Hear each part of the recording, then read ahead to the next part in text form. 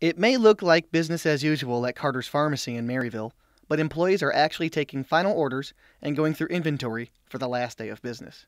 We've had some teary moments here with some of our customers that came in. I had another interview with a lady that came in, and a longtime customer, and I didn't realize some of the things that we had done for her, and she thanked me. And we've gotten a lot of cards and letters.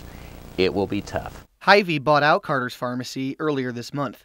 It was the last independently owned pharmacy in Nodaway County. I got into pharmacy school, of course, at UMKC, so ended up taking a job in Tarkio, Missouri for a year or two.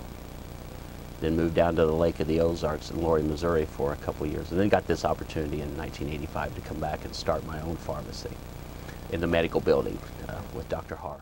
Carter will work part-time as a pharmacist at Hy-Vee, and all other employees have been hired on to work at the store as well. Reporting for the Northwest Missourian and NWMissouriNews.com, I'm Dominic Giannetti.